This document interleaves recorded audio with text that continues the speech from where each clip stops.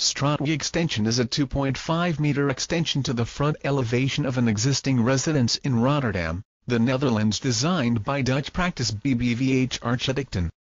The original masonry structure from the 1930s was in need of brighter interior spaces and called from a two-story all-glass wing. Adjacent to the front door is a 2.8-meter wide pivoting door which swings open in a motion similar to a garage door, connecting the living spaces to the outdoor terrace and garden. A transparent roof, facade and intermittent ceilings supported with slender steel beams introduce abundant daylight into the ground-level dining area. The upper level contains a study which allows dwellers to observe the activity below through the floor. Plants may be cultivated year-round.